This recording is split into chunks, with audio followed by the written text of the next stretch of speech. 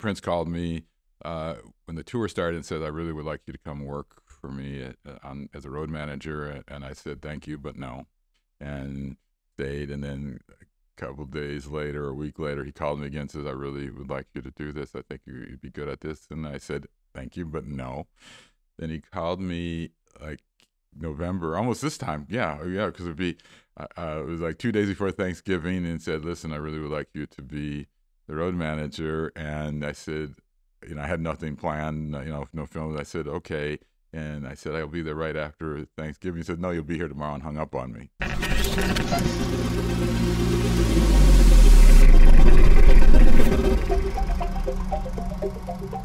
Welcome to Propellant Minnesota. Today we're diving into the extraordinary life and career of Craig Rice, a titan in the Minnesota music, film, and art scenes. From his early days managing Prince and building Paisley Park, to programming for the Minneapolis St. International Film Festival and directing Emmy Award-nominated documentaries. Craig's journey and his stories are nothing short of remarkable. Today he'll share those insider stories, including how it's virtually impossible to say no to Prince and the clever ways Prince would get him back. We'll also get an insider's view of what it takes to program one of the most prestigious film festivals in the Midwest, insights on why Minnesota's creative scene should forge its own unique path, and a treasure trove of wisdom for creators both young and old. It was an honor and a joy to speak with Craig, and I'm sure you'll learn to appreciate him like I do. Please enjoy the conversation. First of all, anybody who makes films needs to understand that film is an art form first. Then then the story aspect of that art form is secondary to that.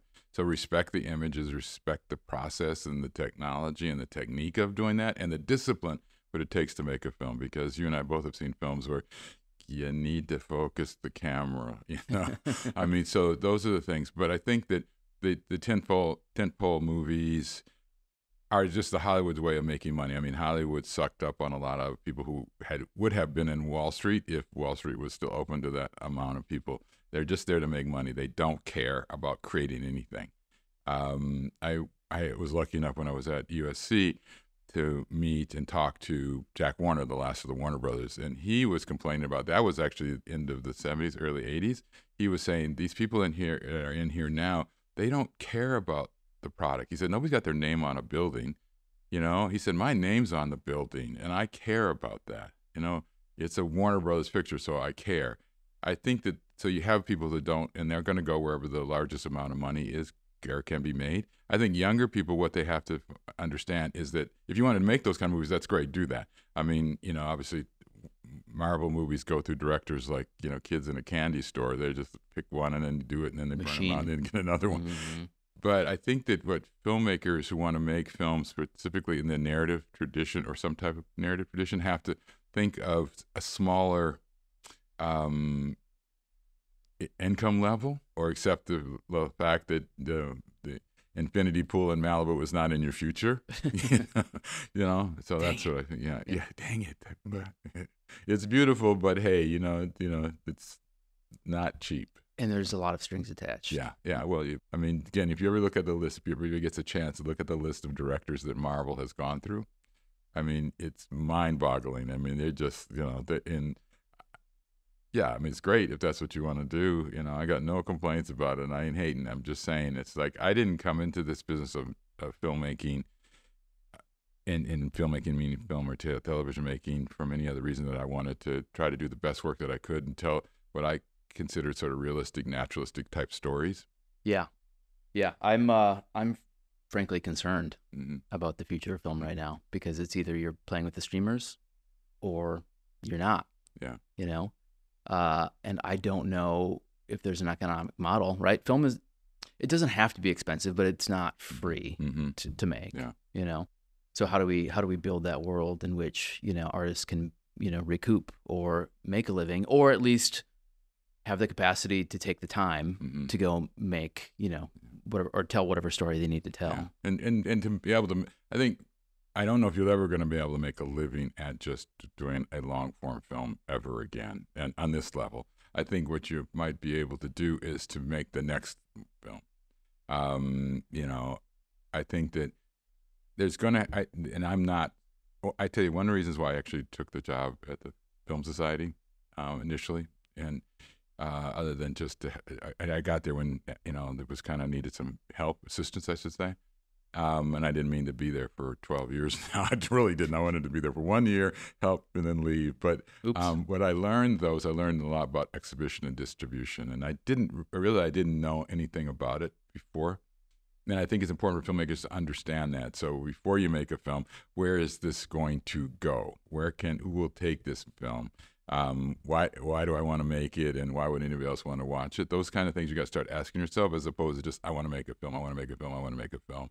I think that's there, but I think there's going to be a group of people, what we talked about before, business people who actually understand this independent filmmaking process and can come up with a distribution or exhibition model that can actually work. And there were, I don't know if you're old enough to remember Suncoast, and there was a place in Utah that used to four-wall films, where they actually take small films and take them around, sort of bicycling them around the country and making enough revenue to make the next picture. I think that is a model that needs to possibly be revived. And you can do that streaming-wise, too. It's just that somebody has to have the gumption to do that and not try to make a small fortune doing it, but just to make the company make sense to them and say, okay, then because it worked in the record industry. I mean, was it Ruled by Not Ramen or whatever that company, the small record company.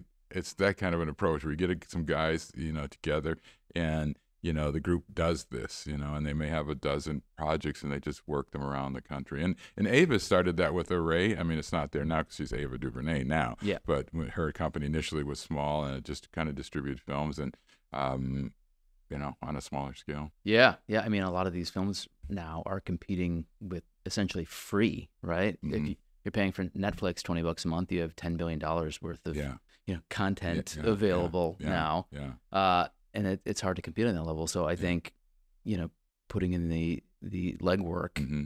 and I think in person is still a very important thing. Yeah. And you know that at the festival, people are still showing up. They need a reason to leave the house because we stare at screens all day, and you need that, and the communal experience too, which I think, watching with your, partner, in your home cinema is great. Yeah. But you're not getting the communal experience. No, I think that, I don't know if you've come to, I do this, the first stories at the Capri, and it really started probably 8 years ago, almost 9 years ago. And I did it because I realized people were not coming to the theater because they don't understand the different experiences, which you're talking about right now, which is, there was a time when most of us went to church, synagogue, or mosque or whatever, and that was our communal exchange with people and the feeling and the humanity. I think cinema probably is equivalent to that. So it's kind of our electric church kind of experience where we get together and we feel other people's response, and you get the chance to talk to other people about what they saw, and you sense it. And I think that's important. I think our disconnect as a society right now, it comes to the fact that we spent, again, a couple of years not being around anybody other than the person you were with at home. And we need to get back into feeling other people. I mean, we are tribal people, and the lack of that we suffer from that. And I think that film can bring that together. And it doesn't have to be, it can be Barbie, it can be whatever film. It doesn't have to be, sort of a deep European drama about the quality of life, but it can be just something that I think is just connects. And even if it's laughing together, that's important, I mean, that's what, again, you when films first, and I'm old enough to remember when TV started, so, they put laugh tracks in there because they realized people don't like to laugh alone. Yeah. No, that's true. I mean, there's this concept now called the third space, where, people had home and they had work, and then they had the church, or they had the cinema or whatever. A lot of people have lost, like, home and work are now the same thing, and they don't have that third space where they can go and commune, or connect. And hopefully, we come through the last couple of years and that becomes it comes back, but we have to make it happen. And so I encourage some people, younger people specifically, or younger than me, I should say, to really think about the business of filmmaking and find themselves not just behind the camera, but behind the film. and see if they can come up with a way to make it a smart business move. Yeah. So Ruled by Ramen, that was the name of the record company. Yeah. So you're one of those guys that when you look at your list of accomplishments, you're like, how is this one person? How have you crammed this much adventure into one life, and you got a long way to go yet? Yeah. How have you done that? How have you piled up all these amazing adventures and I think that for me it was first of all I got to give credit where credit's due. My parents were very much into the arts and all arts. I mean, we went to the symphony on Sunday sometimes, and we theater, and my mother was a very good sort of graphic artist, drawing. We had music in the house, everybody in my family, except for one of my brothers, and I have 8 of them, brothers and sisters, and played an instrument. And so it was just exposure to that. And they encouraged it, and they didn't ever discourage it, ever. Whereas I always wanted to make films, as you know, since I was 5 years old. So they never said, no, you need to get a real job. I wasn't until I was probably after I quit Prince when my mother said to me, well, maybe now you should find something else to do. I said, Mom, I've made it this far with doing just what I'm doing without trying to take on. And I guess she always wanted me to be a social worker, which is maybe the bane of my life. I should have probably done that. Well, you're not a social worker. Yeah, exactly. Yeah, I guess maybe that's actually a good point. Maybe it is. I think that maybe it is. She says you just care about people and you want to help people. So I try to do that in this kind of scenario, which is, sort of my playing field. I think that the other side of it is they were supportive, but I think I've always tried to do, I tried everything that came to me, from if it was, I played music and I was good at it and I can do that because if I can hear something, I can play it. Filmmaking was what I wanted to do, and I didn't actually know that you could go to school to do it. I could read the books, and I went to the movies, and especially when I was on tour, or playing music, and I would always be the one that would go to the movies and reading books and that stuff. But I didn't know how you did it. I bought a Super 8 camera and just was, I didn't know what I was doing. And then somebody talked to me about going to school to make this, and I had college. I said, you can learn this in college? I was like, what? They teach this literally that week. It was so abstract to you before. Yeah. And so that week I decided to sell my gear. I quit the group that I was playing with and sold my gear and signed up for MCTC. And but I think for me it's just in everything I've done has not been successful. I just think you have to kind of go with what you think is the experience, and I've been lucky enough. And also, part of it is, my wife has said this: I'll talk to people about things. They can say no, and I've had plenty of no's. And so when I try for something, if it's, somebody calls and said, you need to talk to this person, I've always taken the meeting. I was given that advice: always take the meeting, and ask for a meeting, and go into the meeting, not expecting. Not always trying to get the money. I think some people try too hard to get the money, and I go in and just meet them, and then ultimately, the relationship will build from that. As long as you're honest and truthful and genuine, you can usually have a relationship with them.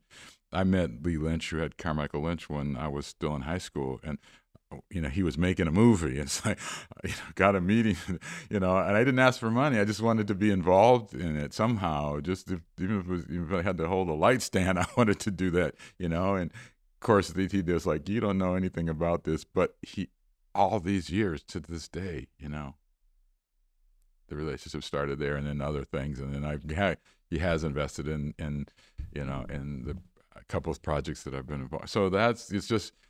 I've known him most of my life, and that's really what it's about. I think I think that's what it is. I think also I genuinely am excited about everything. I tell my students and any young person, you really need to make films, but you need to start out at the bottom. Be a PA. And, one of my first shoots as a PA, other than commercials and when I was in LA with features, was, I was in the parking lot most of the time, but I learned, I watched, and I probably learned my best lessons on a feature film in the parking lot with the Teamsters, because they could tell you, because they got no skin in the game. They're driving a truck, but they actually paying attention. And you learned a lot of new words. Yeah, I learned a probably. lot of new words, and how to really do production, and how the truck should be, where we're going to go next, and how long we'll get there, and turnaround, as everybody knows in this business, and is inexpensive, and changing locations is one of the most expensive things, and you realize that's the kind of stuff you realize. But just by being there, if I only stayed by the camera the whole time, and those are kind of things about making films that, again, I tell you, filmmakers need to understand this is a business.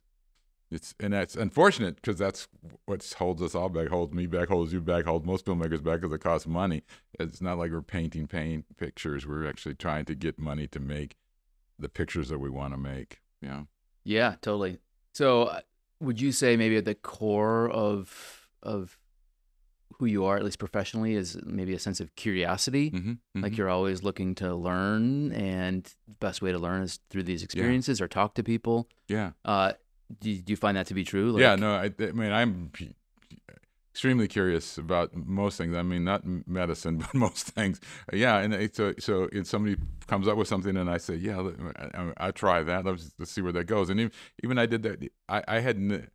My perfect example is me working when I had never managed anybody. I had with a group that had a manager when I was younger, and so when I had finished Purple Rain, and Prince was asking, we need to start a record company, and I didn't know anything about a record company really, but he said, well, you're going to need a group. So got a group, and they need a manager. Well, I'll manage them. I have no idea what that is or how that works, but I kind of remembered what the manager did, and then I studied and read and went to the library, and I love the libraries. I mean, I tell everybody, read. I've read legal books on publishing and all that, on contracts, record contracts, and so then I became a manager, and I did that, and it was great for a while. And then when he built Paisley Park, he said, we need somebody to run this. I had never run anything in my life, so I said, okay, and I did it and jumped in, and I made sure that it was a kind of facility that my conversation with him was, let's run this building, but let's run it like a stealth bomber that bombs creatively. That we're going to load this building up with the most creative forces we possibly can. That's awesome. And so I ended up studying about how bombers are structured. So we need to find people that we can put in here that are going to just run the studio, and then we in the daytime. Artists don't like to record, and most recording artists don't like to record in the daytime. So I said, so what we'll do, so we have money, is we'll get churches to record in the daytime and give them a special rate. And then at night, then we'll have the recording artists come in. And, that it was a process of really understanding that, but just really approaching it, but figuring out how to make that work. If you had experience, running something before, you probably wouldn't have come to those conclusions, right? Because, you'd have been like, this is the way it's done. But you got to come in with some newcomer energy and highly creative and curious, and got to look at it a different way. Yeah. I think there's a message. Yeah. I think that's what for me, that's just the curiosity. I also want to learn in the process, and so, but it's really kind of coming at it a different way, as opposed to saying I'm going to school for business. I didn't do that. People think I did. I never did. I just studied and figured out what would make this work well. Yeah. Speaking of Prince and learning, would you mind telling us the Joni Mitchell story? Yeah, I can tell you that. That's an interesting one. So we were on tour. I was Prince's road manager at this time, and I was on the Purple Rain tour. I knew who Joni Mitchell was. It wasn't like I didn't know who she was, but I had never really listened to her work. I had heard, her Blue and things like that, but we were in Houston, and it was a Saturday, and he talked about Joni Mitchell, and he said, "Do you like Joni Mitchell?" I said, "Nah, she's fine. She's just a folk singer, and I'm not necessarily into folk music." He probably wasn't cool to like Joni Mitchell. Yeah, I mean, it's like I had, Judy Collins, there was just all these folk people, and I was never kind of into folk music. I did like Bob Dylan, though. I liked his lyrical structure. That's what I really loved about him. But so anyways, So that day he called me back because we were together when he brought this up, and then he called me back and said, "Listen, I want Joni Mitchell's got a new laser disc out, and I want it." I said, "Okay." So it's a Saturday. It was Saturday morning. So I called Warner Brothers, and of course they're closed, And then finally, as the night hours go by, he said, I said, "I'm working on it." So I started calling around and got hold of somebody who said, "It's not out yet." I don't know where he got the idea that it's out. It's still in the warehouse. It hasn't been shipped yet. So I finally called him and got the warehouse owner's number. Who had it. I called him and said, "Listen, I need this tonight. I need to get this to Houston." And he said, "Well, I can get it to you Monday." No, I said, "I need it like now." So I said, "Wait there." And there used to be a company called Sureway, used to do film delivery and stuff like that. Yeah. They would pick up the film and then take it and they buy a seat on the airplane and ship it to so Sureway. So I knew who they were. So I called Sureway and I said, "Sureway, I need you to go to the Warner Brothers warehouse and get this disc right now and put it. I'll buy a seat for it, you just put it in there, because you want it to be in the plane and not on in the baggage." So did that. So it's like probably almost midnight in LA times, and I'm still pumping. So now I got it coming, okay? And then I know it's going to be in. Now I have to find a laser disc machine, and it's like, okay, so I mean. And this is phone book time. This is Yellow Pages time. So this early '80s, yeah, or this is mid '80s. So it was like I got the Houston and looked under electronic stores, and so I took out all electronic stores that had people's names there, and then I went into the white pages to put the names together with the people, and was calling people literally in the middle of the night in Houston. It's like, "Do you own an electronic store?"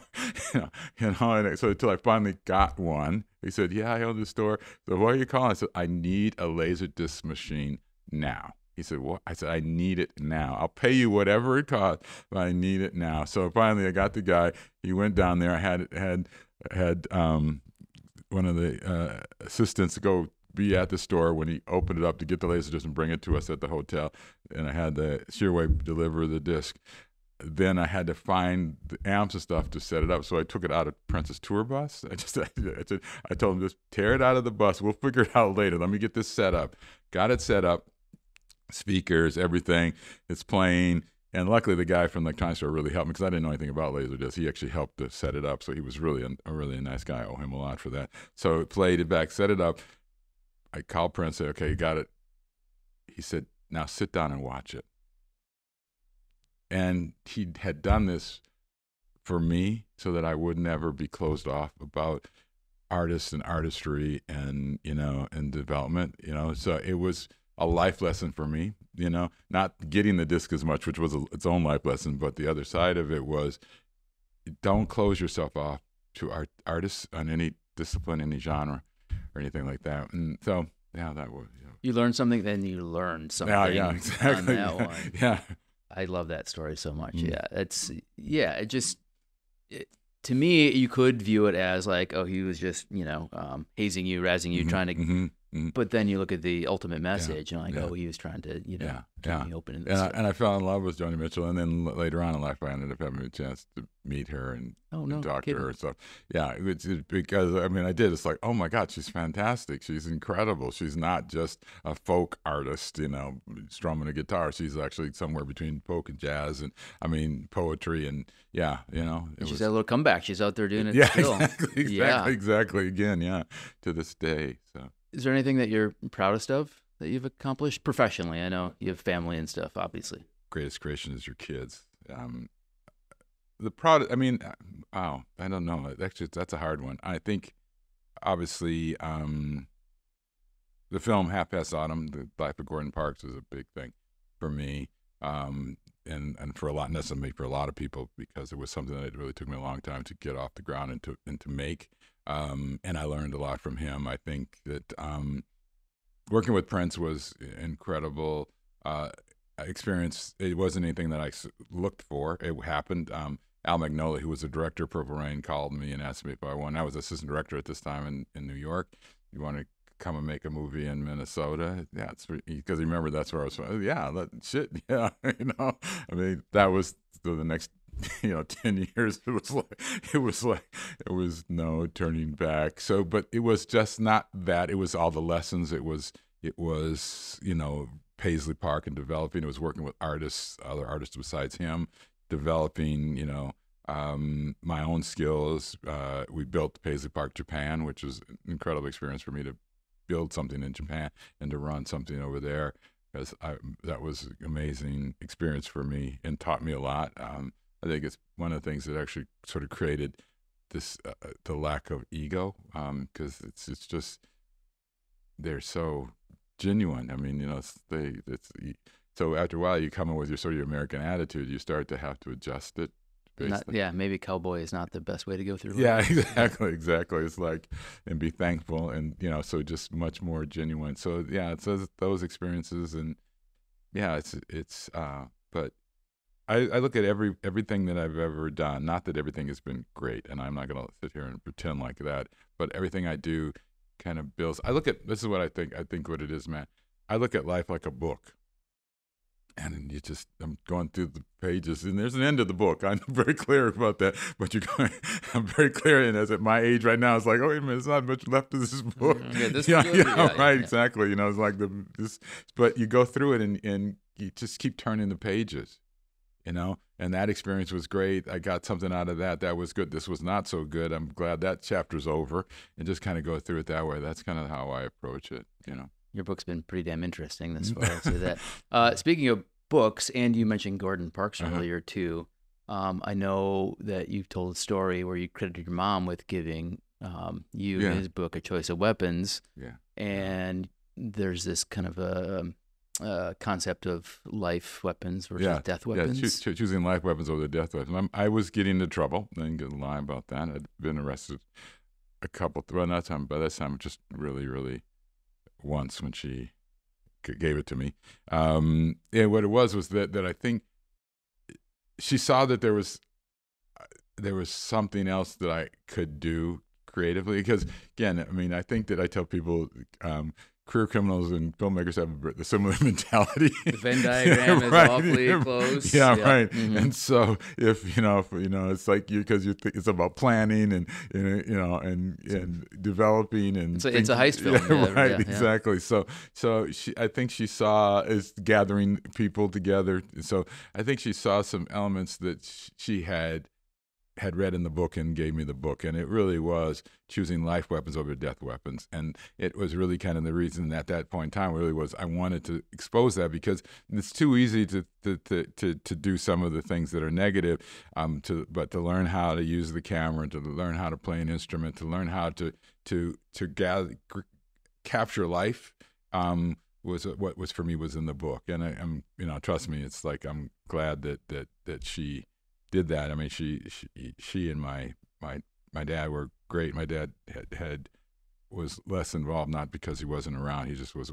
I got like 9 brothers, or there's 8 of us, and so he was working 2 jobs most of the time, but he was good. So.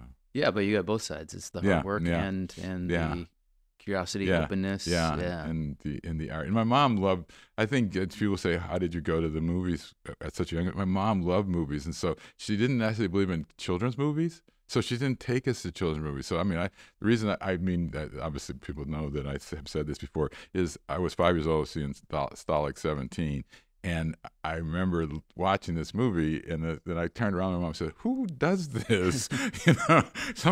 Who does this? I mean, I'm not stupid. I know this is like not real life, but who makes this?" And she said, "Well, they have a script and there's a director," and she knew enough about the process. I mean, not the basic, that there's a script and there's a director. And I said, "That's what I want to do." So I just figure out, so I remember because I had to stand up, because they couldn't sit in the seats and watch the movies. It was Sodom and Gomorrah, all those movies that were out, Samson and Delilah, all those movies that were out, and that kind of epic she saw, Lawrence of Arabia. That's what I said. She was really into taking me to those movies. And when she couldn't, my aunt, her sister, would take me to, I've seen every Rock Hudson and Doris Day movie ever made. She loved those movies. Anything that had that James Garner, my aunt was into those movies. So, you can't say nothing about Doris Day or Rock Hudson that I don't know. I've seen them all Douglas Sirk movies, all that. And sometimes we go twice. She just loved those movies. No kidding. Yeah, and so it was everybody sort of, and I was just open to it. I think, and my other brothers and sisters weren't as open to it, and that's not putting them down. I was open to all of that stuff, Where did you fall in the age range? I was second oldest. I have an older sister, and then the rest of them are younger.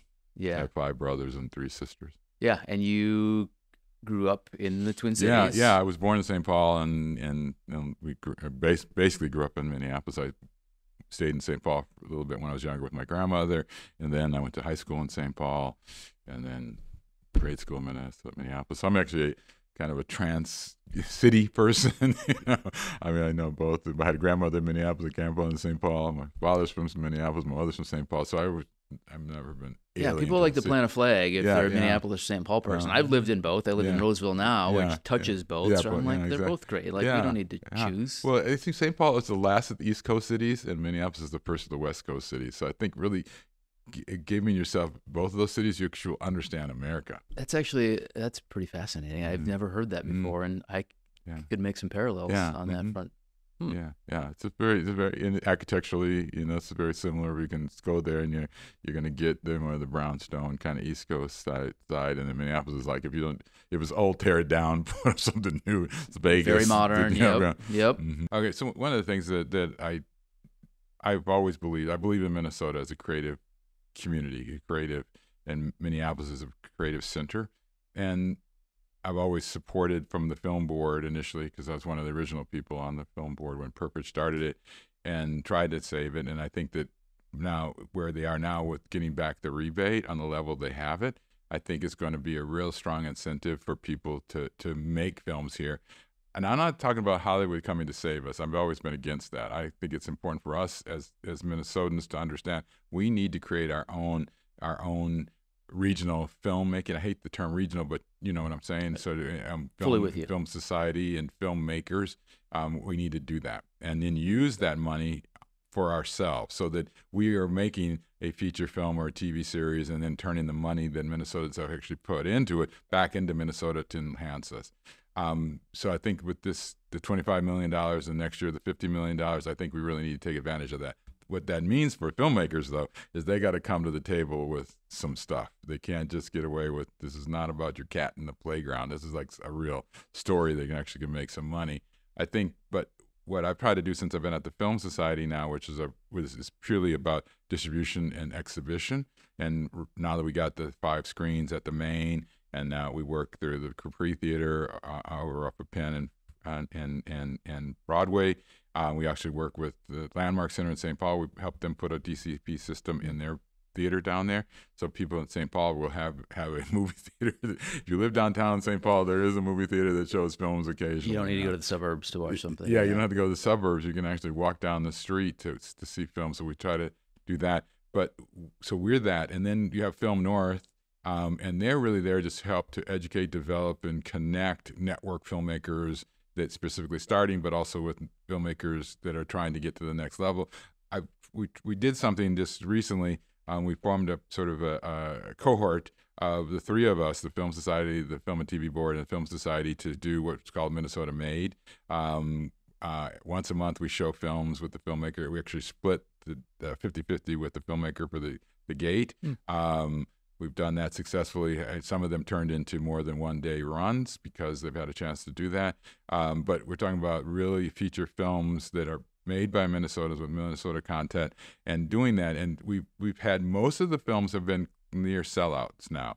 And I think that this is part of a process of us going back to where we were. People forget that Minnesota had been making films since the 20s. 26 was probably the first film. 1926 was the first film that was made here. I didn't know that. And we've been doing this a long time. It's not new to us. We had the lapse, obviously, when the rebate went away, but we got to get back into making our own product and putting it out into the marketplace and being known for that. And then obviously then the filmmakers from other parts of the country will come to us, or other parts of the world, and will come here because we're back on the block, and that's a building process. But it's also a process where young filmmakers have to understand you have to network, you have to collaborate, and you have to work with the best people that you can get. Not just to try to I want to make something. The problem with filmmaking, I think, for a lot of people is they have to understand that it's not about you. It's not about you. It's about a collaboration of people coming together. And most filmmakers, I think, or I should say some filmmakers come at it thinking, I just want to do this movie my way. And, it's like being on the distribution side is like, I go, because I watch so many films for the film festivals and stuff like that, I've seen thousands of films that, not just by us here in town, obviously, but just all over. People forget that other people have to watch this. I mean, they're going to have, in order for it to be successful or financially successful or just critically successful, people have to want to watch your movie. And if it doesn't attract people to do that, you're not going to be successful at this. Yeah. I'm super thrilled to hear that the organizations are working together, because one of my criticisms about the organizations, but also it drips down to the filmmakers, is there's been a lack of collaboration. It feels like everybody's working in their silo, and you're talking about, filmmakers not collaborating. Oftentimes you'd find, these film organizations in town, they'd schedule events for the same night. Yeah. Like if we can't figure that out, right? How are we going to educate the filmmakers that they need to start collaborating? Yeah. So. And that's what we're working on. And I think that this Minnesota made, movies, I mean, even the Jerome is involved. I mean, so to pull all these four organizations together and collaboration is really important, and it's something that I really truly believe. I think that all boats rise, and we're not Hollywood. We got to get that out of our heads. We never will be Hollywood, and Hollywood's never going to come and save us. We have to save ourselves, and that means we need to create an internal process of understanding. We need all of ourselves to work towards that. And the filmmakers are part of that, but also the equipment houses are part of that, the post-production houses are part of that, and all the organizations that promote film are part of that. Yeah, I see this incentive as not saving us, but hopefully building an infrastructure. Yeah, exactly. Right? And then, these filmmakers working on these larger projects can take a month off and go do their project or work on somebody else's project, and we can all collaborate and not wait for somebody to fly in on a, on a white horse. Yeah. And I have no problem with Hollywood films coming here. I mean, I worked on Untamed Heart and a bunch of these films. I think they're great because you learn stuff from those people too, but I think then people think that, that's what we need, like Atlanta or something. That's not who we are. I think there's enough creative energy in this community that we can create our own work. If you really think about it, I mean, from writers to directors to actors, we have enough creative engine here to do our own things. Not to say that we're going to run people out and say, don't shoot here, don't come here, but we got to not look at them like Atlanta looks at it or New Mexico looks at it. We're not just a place for you to do work. We have so much creative energy. We've been exporting it for the last 20 years, right? Exactly. People are going to the coast to do the work. Oftentimes they don't want to.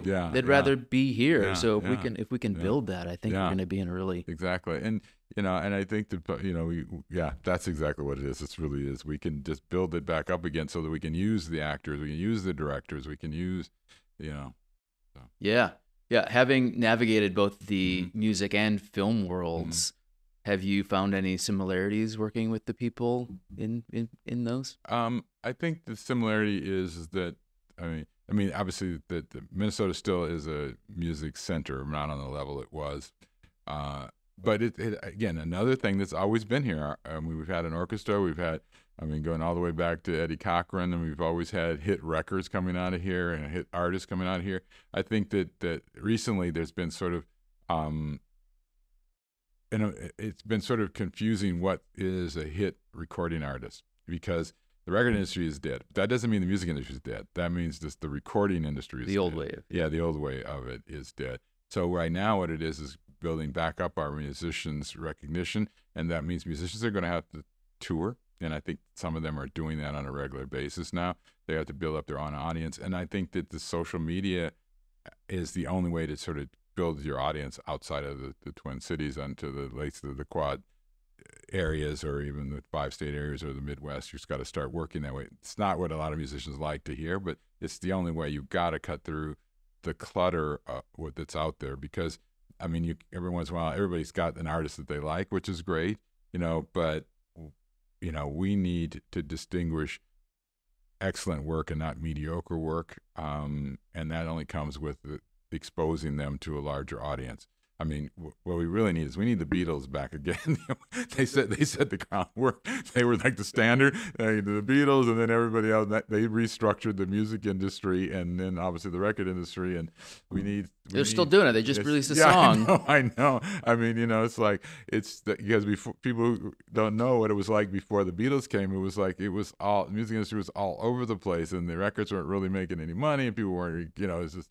People were on tour sometimes, and the hit artists were played in clubs, and I just think we need a standard setter, and then we need to we as Minnesotans, and I put us in the mix. I think we can do that. We can get back to having really large artists like Bob Dylan, like Prince, like Al Jarreau, we can get back to that kind of stuff, or get Gypsy, or any of those groups that were out there. Mm-hmm. Do you feel like we do a good job of supporting our artists here? Minnesota? Yeah. Oh, I think Minnesota loves the arts but doesn't love the artists. Yes. Yeah. Yeah. No, I mean, there's this story of a famous photographer who couldn't get a show here. Mm-hmm. And then got a show in New York, and then all of a sudden everybody here was like, come back, please. Yeah. Sorry, we didn't, we didn't take advantage while you were here. Yeah, exactly. I mean, and I'm a child of the North Country, and so but I've seen that my whole life, that they love the arts. They will have the largest grants and biggest theaters and greatest museums and stuff like that, but the way they treat their artists. Yeah, there's a term I'm trying to introduce into the lexicon called toxic humility. Yeah. And I think Minnesotans suffer from that pretty dramatically, where it extends to everybody else, because we are such community focused, right? Like we do work together on a lot of aspects. But if somebody sticks their head up a little bit too high, they're like, nope, come back down a little bit. We will consume whatever you're putting out there, but in terms of you rising above, it's tricky. Yeah, I mean, and so I think that's, and again, we're not the only place but most places don't love the arts as much as we do here. I mean, they have not put out as much capital to build facilities for art as we have done here. I just think and we all know artists that are struggling beyond what they need to, and they're not respected on the level that they need to be respected by the city overall. I mean, I'm not saying we're Paris, but I mean, imagine if we had the same kind of feeling as artists that you have when you go to Paris. That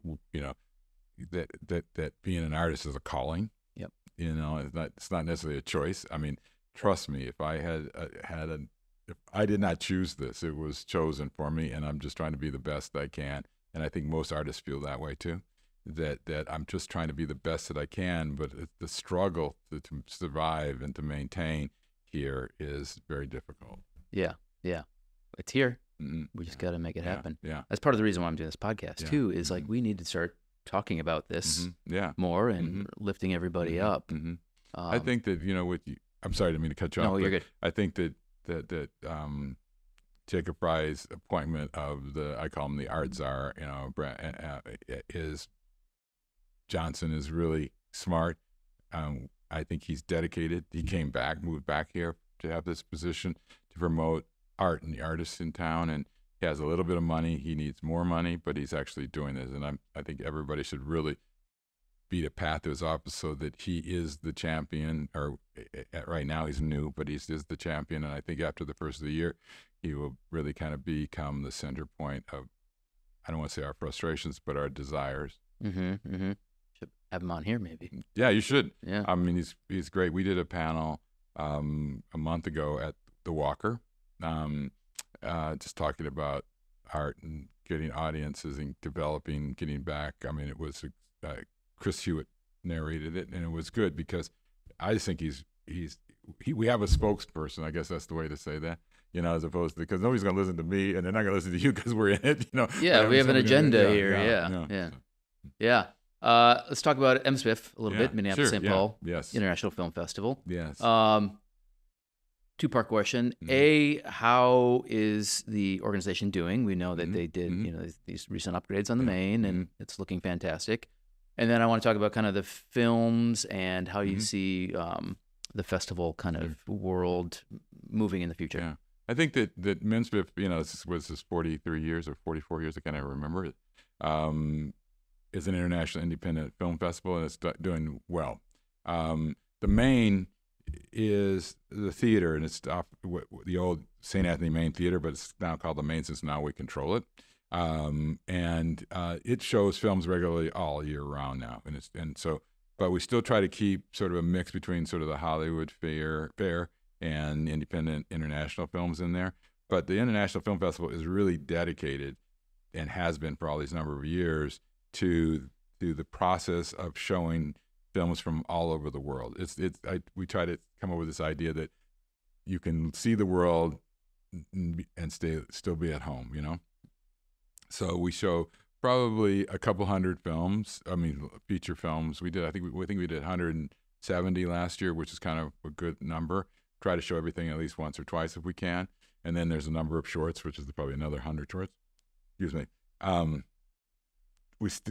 August, I think it's August 11th. It's a 14-day festival. What we tried to do this year is we're really kind of going, now that we've sort of had some lead time and have been financially somewhat set. I think, let me back up. Not having our own theater, we wouldn't have survived economically, especially after the pandemic. And we had one theater and we just showed films. We couldn't make enough revenue. Now, by having 5 theaters, we can actually leverage the economics. So now we have a little bit more lead time to how do we want to develop this festival and try to ratchet it up to the next level. I think that this is going to be an interesting year because I think the international cinema world is more tapped into us. And that's something we started several years ago, is try to get the world to know who we were. Because again, so we can attract films, because you got to sort of attract films. So we've been doing that really well. I think also what we've tried to do at the festival is try to distinguish ourselves from the Twin Cities Film Festival, which I'm fine with that. I mean, that festival is what it is and does a lot. You guys have different vibes for sure. Yeah, different vibes, and I think you have to have them too, and they're in the fall. So ours is coming not so much about, it's a filmmaker audience festival. Is kind of how we gear it up and want to do more and more of that. So I think that's been really, really good. And our level of programming, we have an international programmer, I program, Jesse, Kelly Nathy, he does a lot of the short programming. So we've really kind of created a really strong group of people to do the programming for the film festival. And we've already started. I've seen almost 80 movies, so which is like kind of makes you sort of dizzy after a while. Yeah, I mean, tell me about that. I've had to watch a few for like sub-jury type stuff, and like watching a handful gets to be a lot. But yeah. How do you find the energy and the concentration? Yeah, it's luckily now with most things come to you online as before in the old days, and I can say that since I've been there for almost 14 years. The DVDs but being online is better, because I can be in my office and I can just, I can see at least 3 or 4 films a day. I have to watch myself though, because when I was at SC, you used to have to sometimes watch 4 or 5 films. Sometimes there were days that you had to watch 6 films a day for classes and stuff like that. I mean, SC really makes you watch films a lot, maybe a little too much, but but you learn to watch them and keep yourselves. Sometimes you watch them standing up, but just to keep alert. I have to watch myself because as a programmer, you really have to be fair. What you learn is that they didn't make this movie for me. I have to watch them and say, I'm going to select them for you, the audience. So it's not, do I like this movie? Do I think the audience is going to like this movie? And that's the difference in a programming persona and then your own personal. I don't like horror films. I don't know why anybody life is horror enough. Why would you make a film about it? Just wake up, It's got its own hairy elements to it in regular life. But I try to really watch films and say, would an audience like this? And then so you judge it based on that. That's my first. Education, entertainment, enlightening are criteria in that for an audience. If it doesn't have that, I don't care if Roger Deakins shoots it. It's not going to hit the festival, or I'm not going to put it in the festival. Yeah. I guess having that layer of abstraction where you have to kind of look at it from a different point of view probably, it gives you different insight. Yeah, it does. And so you watch it a different way. Yeah, I learned that. But because if you watch it like what I like, that's not fair to the audience, It really isn't, if it was what I liked, it'd be John Woo movies and Truffaut movies. Called the Craig Rice Film Festival. Yeah, right, exactly. So you learn that's how you can do it. You just basically take yourself out of it and judge it based on a set of criteria. Because, that's what you do. What's your take on the current state of independent or international film? So far, based on what I've seen and what we have coming in. Every year, this is an interesting process. And there's a collective consciousness in the world, which we as filmmakers really, really see. Because I would probably say, I can't remember, it was maybe 6 years ago, 7 years ago, everything was about ecology and fracking, and everything was about that. That's over, And so, then last year specifically was a lot about, fluid sexuality. I mean, I don't even know, transsexual. I mean, there's a lot of that. And I haven't seen that much this year. This year, we're talking about that, is that a lot of films coming in about age, That's a thing. Yeah. So I'm saying, so there's not one thing that films, I mean, there's always going to be the cop shows, and I mean, there's always going to be that, but you realize, people are thinking about, again, what happened to all the ecology films? I mean, one year we had so many of them, we had to not show some because it was all about that. But you realize that that's where everybody was at: global warming, ecology, save the fish, and fracking, and, and then that kind of, it just shifts to something else, and it shifts to something like last year was a lot about civil rights, George Floyd, so things shift. And so as filmmakers, you try to tap into a little bit of stuff so people keep current. I mean, this is what we do at the International Film Festival. Not everybody does that. We're not going for what is the hottest thing, but we try to come up with what we think is important. Again, enlightenment, education, and entertainment. Have you found any trends in terms of the actual style or production method? Do you get to see any we're going handheld this year, or anything like that? A lot more documentaries. I mean, real lot more documentaries. I mean, significant more documentaries this year internationally by people. So, which is different, and I don't know if that may be part economics. The cost of making a film and actors and stuff might be part of what's driving it internationally, but also the fact that I think good filmmakers, I should say, want to tell a story that they think is important. And so that's sometimes harder to do in a fictional scenario and a little easier to do in a documentary. So some interesting docs coming out, and I think that's true. So the handheld part of it's great. What I have seen, this is another thing I've seen, a lot more animation in documentaries. I mean, it used to be they sort of avoided the reenactment, and they used animation to sort of cover up some of the sequences or explain some of the sequence. I've seen probably 4 so far of docs that I've seen that have used different forms of animation inside of them. Yeah, which is interesting. I mean, even people, Sam Pollard's, his latest one, animation. So it's kind of a combination now. So you say, okay, how do I show, and I'm just making this up, how do I show the boy got kidnapped, and spent 3 years in this gulag? Well, now I don't want to try to reenact that because everybody knows what that looks like, so they've decided to make it with voiceover and then, with animation to give you a feeling of what that is visually than to try to reenact it, Yeah, that sounds like the subject of a master's thesis, and I'm not. It's obviously a reaction to something, maybe we need a few more years to understand what that is. But it is that communal thing that's happening. Yeah, and using any collaborative use of other aspects a lot. of visual effects.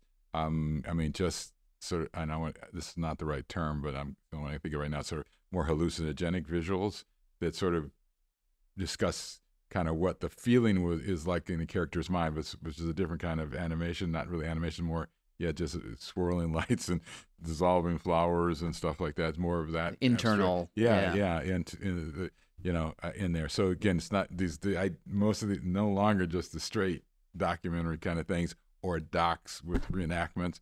The people have become much stronger in the visualization of documentary film. That's awesome. Yeah. Probably needed a little bit. And I think with the amount of, I mean, MCAT has the largest department now at MCAT is animation.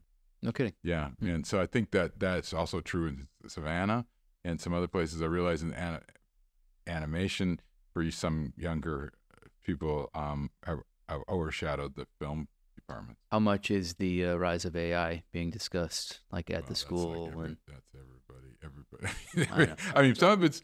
Let me back up. Yes, AI is in everybody's conversation about everything from writing, scripts or treatments or even grants, and AI.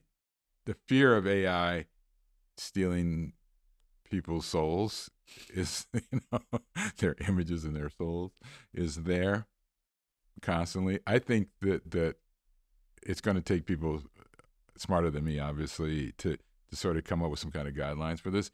I mean, I have read a grant that was created by AI, and it's good, and it literally is. And I'm not saying people need to do that. I'm not suggesting filmmakers do that, but having written grants, it's hard. And if you can just put some information into it and let okay, go for it, and then just correct it, as a writing tool. Mm-hmm. Yeah, I can look at the sum of human grant writing, and find all the best practices and say, here you go. Answer the question that, what's usually, filling out grants is like, what's the purpose of this story to the larger humanity? I don't know, but you put that in AI can tell you. Yeah, and you can often tell. I can tell when something's written by AI, but it's so early. 6 months from now, we won't be able to tell. And again, I think that people need to rewrite it, but that's a lot easier than trying to sit there for 3 hours trying to figure out what is the right direction for this. Yeah, it's gonna be fascinating. That much is for sure. Yeah, and I think that we all have seen enough of images from the volume. I don't know if you've seen the movie The Killer.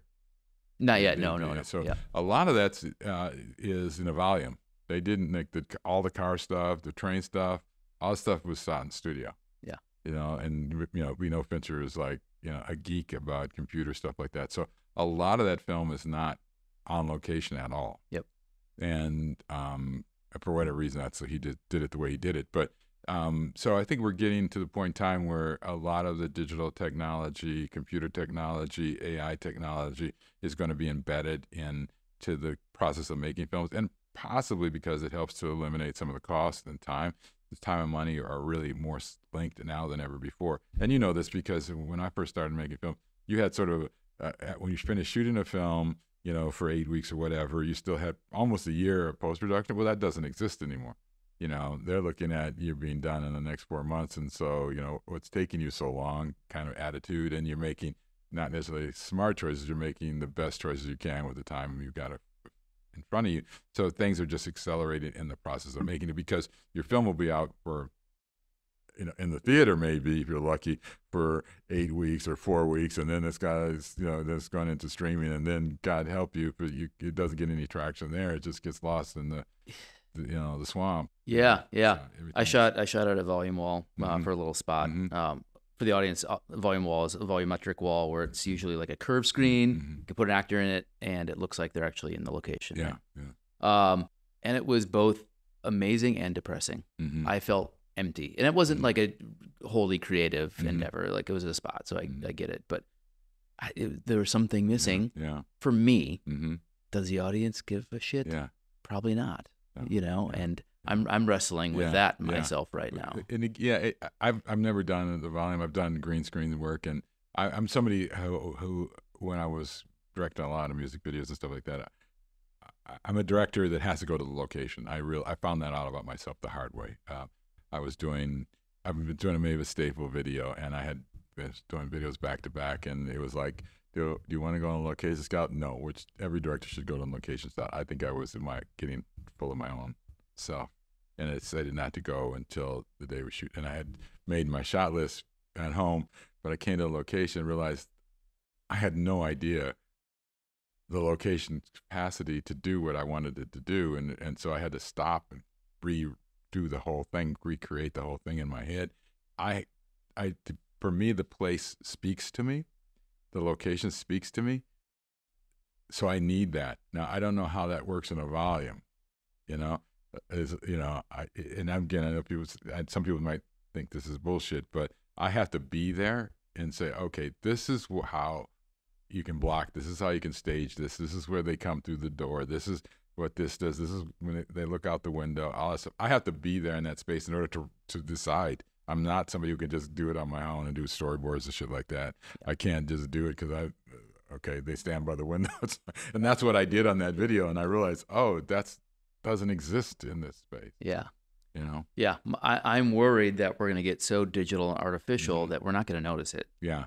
Until at a certain point, we're like, what's the that piece that's missing, and do we rebel at that point? Who knows? Yeah, and I think we as directors, and I know I'm seeing your works, you're going to have to work with people, because that's what you feel, and you realize that it's like a video game.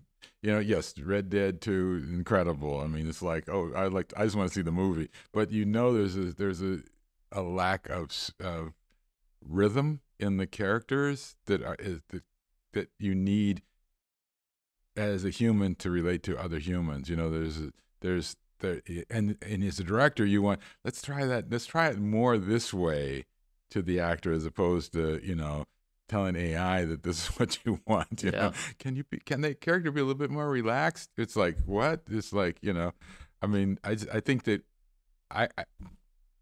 we'll see. I mean, it's like music. When I was in the industry, as now industries, there's the auto-tune. I mean, and again, you want to hear musicians scream about that. It's like, can Britney sing? No, Britney can't sing. I mean, she can sing, but she can't hit the notes, And most people in real life, now that auto-tune is instantaneous, they'd use them on concerts. And so, most of the people that are out there supposedly singing can't sing a note to save their life. They just either have the presentation, and it's unfortunate, And I just think that we may not be around to see this. We may not even need to talk about it, we might be gone by the time it takes over. It's our kids' problems. Yeah, right. Exactly. It's like but it's coming. They're going to upload your consciousness into the cloud, and then you're going to be one of those. Yeah. I mean, I think will there be a version of auto tuning in the visual world? Yes, there will be. Mm-hmm. Man, there's nothing you can do to stop it. Make peace with it. I'm catering to diets, not to fads. That's what I do, Love it. Selfish question. You brought up Mavis Staples. Yeah. I don't care if you lie to me, but she was lovely, right? Oh, God. I loved that woman. She was it's funny because, of all the Beatles, I'm a George Harrison fan, so. He's my favorite, too. Yeah, and so the fact that they had a relationship for a long time tells me that's, of course, that would be the one, not Paul, not John, but George. I mean, there's a soulfulness to her that's so tender and so real, and you can just sit with her and talk to her, and she will talk back to you, and she was great. I love she's one of the real ones. I fell in love with her watching The Last Waltz. And just that presence and the things that she would do, when she wasn't even really performing or on camera, like, this woman's on another level. Yeah, she's on a whole other level, and she's just so genuine, so tapped into caring about people in the world, and her spirituality is not on her sleeve; it's in her heart. Mm-hmm. Yeah, you can feel it. Yeah, exactly. Okay. Yeah. Well, you made my day on that. Talking to younger creatives, which you do all day, every day, can you encapsulate any elevator advice? I think that the younger filmmakers need to, first of all, this is what I encourage all my students is, first of all, understand there is no prelude to life. You're living your life right now. And if you want to be good at doing creative work, whatever that is, you have to work hard. There's no way. And I was talking to my brother. I was in Arkansas. I said, one of the things that I really learned from Prince, and I use it all the time, is that there are 3 phases for artists. And one is practice, rehearsal, performance. A lot of people want to skip over the practice part, go to like, I'm doing this, and then they want to perform it or show it. You got to go back to practice. How do you practice to be a director? There's a way of practicing to be a director. There's a way of practicing to be a cinematographer, actor. Practice, practice, practice every day. Just like you would if you're a musician, just like if you were a painter, you practice, and then, then the rehearsal part of it is actually figuring out what you want to do and how do you want to make this work. If you're a cameraman, practicing the moves. If it's a director, it's like, how do you want to block this? And then the performance is obviously when you're actually doing it. But those phases, you really have to sort of define for yourself. You can't skip over. And the one that gets skipped over most often is practice. I mean, I was a musician, so I know, and been around enough musicians that they never practice their instrument. They come to rehearsal and saying, okay, so what am I doing?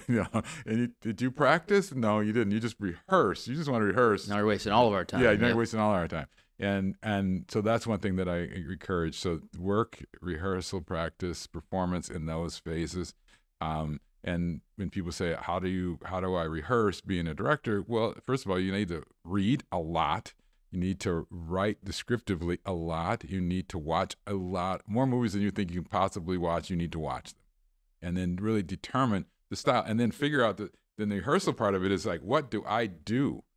I don't like horror movies, but I also don't get all the technology. I mean, I'm not somebody who understands motion graphics really well. So do I need to rehearse that process? Like when I did the first time I did green screen, I had to look a bunch of green screen stuff up and figure out how to do it and figure out what I needed to do and work with I really had to meet with the visual effects director because, and say, okay, what does that mean? Yeah. Before we got on the sound stage and started doing it, so that I wasn't like totally out of pocket. That's the thing. So that's my advice to young people. And I think the other side of what I tell young people is that this is not brain surgery. It's okay. Failure is okay. And you'll learn from that failure. And don't beat yourself up and don't decide, I can't do this. Maybe you can't be a cinematographer. Maybe you can be an editor. Maybe you can be a writer and not a director. Maybe you can be a production designer. But don't think because you failed at one thing means that this is not the right place for you. Just find your place in here. Get in where you fit in. That's great. Any tools or technology that you use in your everyday life? I see you have a notepad, so you must be a good note taker. There you go. Yeah. I used to have a director's finder, regular old-fashioned one, but I use, the Adamus now when I do that. Computer. I love the computers. I mean, everybody has sort of a love-hate relationship with a computer, but I love the computer.